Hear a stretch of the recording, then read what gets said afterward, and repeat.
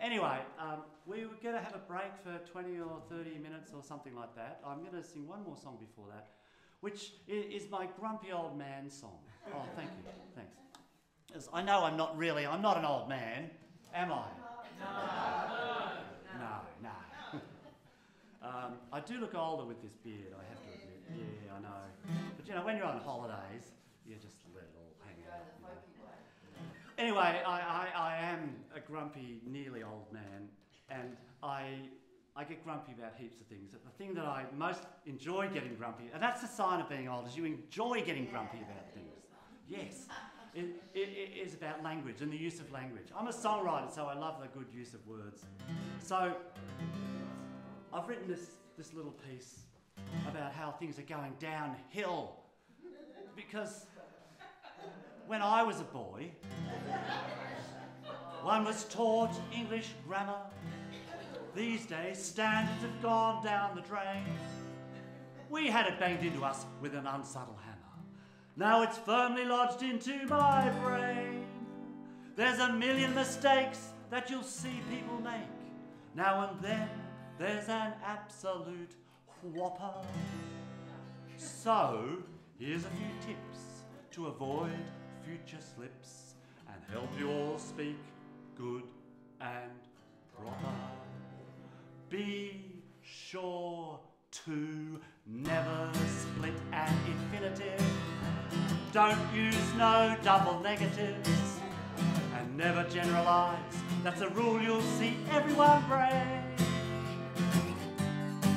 Be clear as a bell, proofread everything well.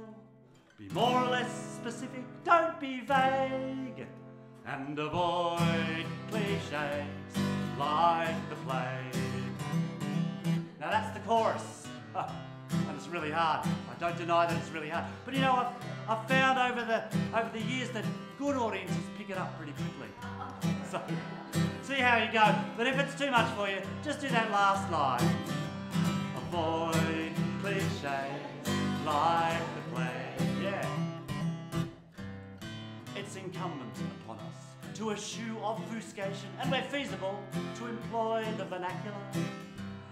Never use a big word when a diminutive one would suffice. And understatement is really, really spectacular. Use language that's inclusive of all men. And here's something else you should know. The use of foreign words is just not de rigueur, nor is it apropos. Be sure to never split an infinitive. Don't use no double negatives, yeah, and never generalise. That's a rule you'll see everyone break. Be clear as a bell, proofread everything well. Be more or less specific, don't be vague, okay, and avoid cliches like the plague. Always avoid awkward, annoying, unattractive, affected alliteration. An avoidification of Donald Trumpian neologisms will strengthenify your prosification. If you see a mixed metaphor, take the bull by the horns and knock it right off of its perch. And vary your words variously so that you use various words. Be sure to never split an infinitive. Don't use no double negatives, and never generalise. That's a rule you'll see everyone break. Be clear as a bell, proofread everything well. Be more or less specific, don't be vague, and avoid cliches like the plague. I mean, they're so old hat, aren't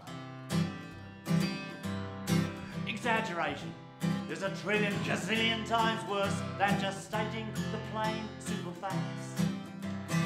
Use words correctly, irregardless of what others do, to show you've got the language knack. The passive should be avoided at all times. Heed should be taken of that suggestion. Now, what I ask of all of you is, who needs rhetorical questions? You don't have to answer that, by the way. Be sure to never split an infinitive. Don't use no double negatives. And never generalise. That's a rule you'll see everyone break. Be clear as a bell. Proofread every fnig well.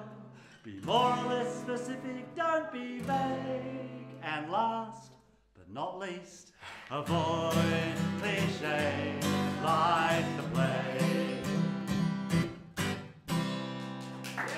Well done, thank you. Thanks very much.